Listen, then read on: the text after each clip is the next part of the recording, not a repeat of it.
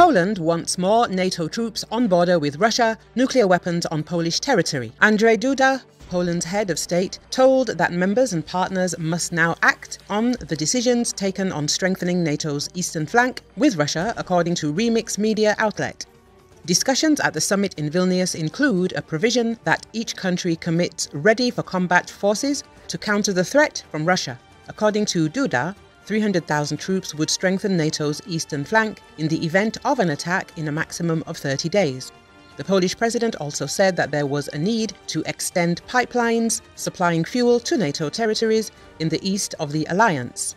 At the moment, these pipelines run only as far as Germany.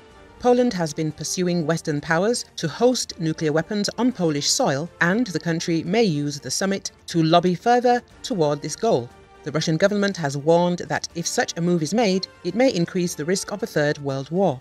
Earlier, Prime Minister Mateusz Morawiecki said that Poland wants to join NATO's nuclear sharing program in response to Russia's plans to deploy tactical nuclear weapons in Belarus. Since Russia intends to deploy tactical nuclear weapons in Belarus, we again call on all of NATO to take part in the nuclear sharing program. Morawiecki said, "We do not want to sit idly by while Putin escalates all sorts of threats."